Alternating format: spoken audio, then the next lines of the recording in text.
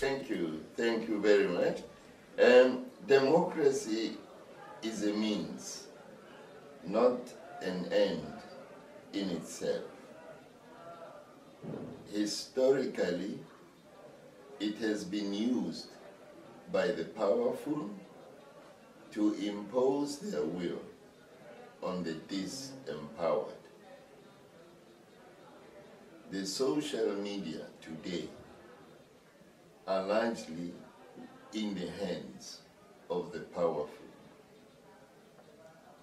They appear to be benign methods of surveillance, having the potential to provide a metaphorical and literal naked spectacle of anyone they choose to expose, despite the hallowed right to privacy.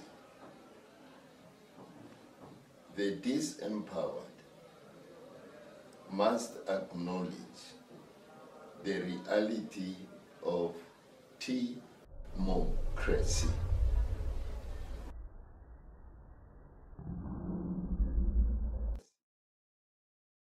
And replace